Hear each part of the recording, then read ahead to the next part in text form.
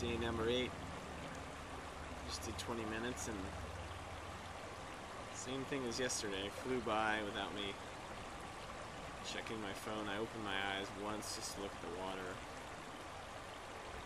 And then another minute or so after the timer was done. I wanted to talk today about a topic that's a few of my friends have made videos on that I wanted to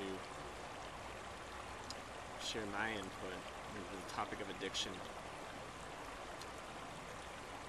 I just wanted to share my personal story after listening to HandyManBananas video and my friend Victor VanRambutan, not his real name,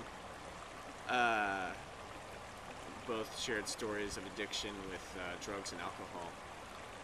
For me, my story is a little bit different.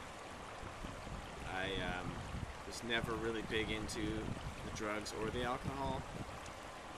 Never smoked a cigarette in my life.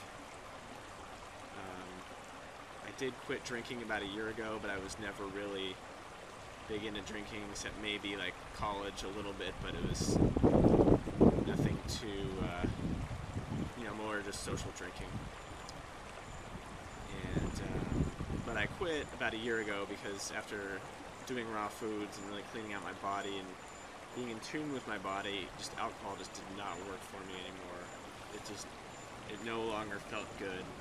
I would pretty much get the symptoms of a hangover immediately upon drinking, chest pains, headache. It was just no longer a pleasurable experience for me, so I had to stop. As far as drugs, I did smoke a little bit of pot in college and a little bit afterwards, but it never really did that much for me. Never really got into it, and I'm kind of glad that I never did anything beyond that.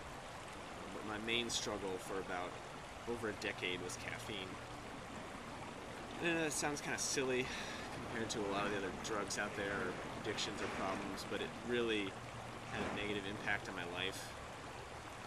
Growing up, my parents never let me have soda, so I could only get it when I was out with friends or somebody else's house or outside of the home. And when I turned 16, or around age 16, I started working at a pizza place, and they had Surge on tap, which, if you remember, was this green soda with lots of caffeine, and I immediately took to it. And I had it on tap there, so I could drink it whenever I wanted. So I drank it all the time, and the stimulation buzz was amazing. I liked drinking green stuff, which I still do to this day. I'm not sure what my affinity is with that. I like the color green. And I guess I'm wearing a green shirt. I really took to it, and that summer I got my first cavities ever at the dentist. And my mom was really on me about stop drinking so much soda, but I just got addicted to it. And then in college, keeping a wacky sleep schedule, was drinking Mountain Dew all the time, and I was depressed a lot, and caffeine was a really great antidepressant. And just kept doing it and became really dependent on it. And people would say, "Oh, why don't you drink coffee?" And I never ever liked coffee. Still don't want to touch the stuff. But it really started getting a grip on my life, where it's like if I didn't have it, I just felt terrible and couldn't function. And yeah, it was always soda, Mountain Dew, Surge, Vault. And God help me in the mid-2000s when energy drinks came out. I remember I was at the U.S. Open Footbag Hacky Sack Championships summer of 2006, and Rockstar Energy Drinks was a sponsor. I fell in love with those things right away when they were free, and I was drinking about 6 of them a day. And gross. But I became so addicted to how good it made me feel that I couldn't stop. And the lows, make me feel so awful without it. Just became so dependent on it. And by the time late 2000s rolled around, 2008, 2009, 2010, and it was bad. I was drinking 2 of them a day, sometimes 3. So I had this $5 a day, $150 a month energy drink habit that I was supporting. And I would lie to my ex-wife about how many I drank, because she knew they were bad for me. I would say, oh, I only have them on the weekends, or sometimes I have them during the week, and I only have 3 or 4 a week, but it was really like I was drinking, 10, 15 of them a week. And just couldn't stop, and it really began to control my life, where I would think about it constantly, and I would have to have one for breakfast every morning, and I would know every gas station in my area and around my work, and what flavors they had, and how well their stock was, and always thinking about getting my next fix.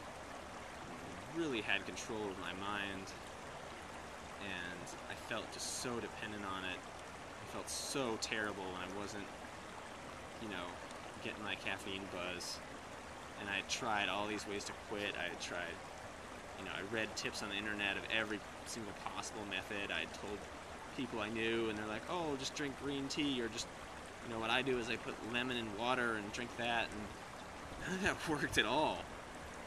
And I was having more problems with my teeth because of it, and I was feeling, depressed a lot of the time when I didn't have it.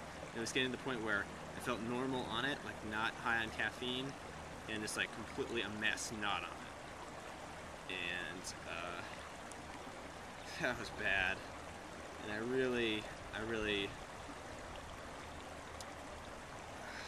wanted to do something about it for a long time, and I finally started getting into raw foods and got more into my health a couple of years ago.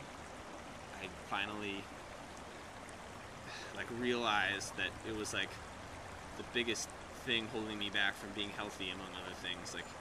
Even if I ate considerably better, if I didn't stop with the caffeine, energy drinks, I wasn't going to get any better. It became the #1 rock to move out of the way. And so I finally broke down and did something that I investigated years ago but never tried. It was hypnosis, and I gotta say that worked like magic. And I'm usually a pretty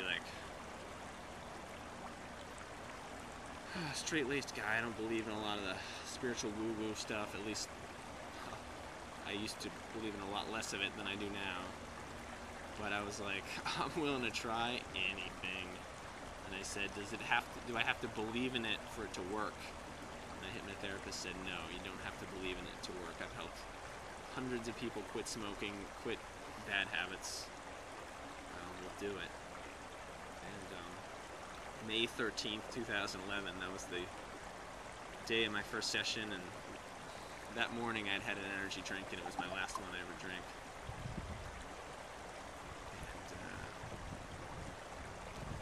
Yeah, I went in for one session, and then we did a follow-up session to cement it in. If I ever really needed that, I don't know, but I haven't had one since, and I have no desire to, and I'm really glad it's out of my life. So I know what it's like to have a habit that you can't break. I would highly recommend hypnosis. It's very, very, very effective. So that is my story. Take care, guys.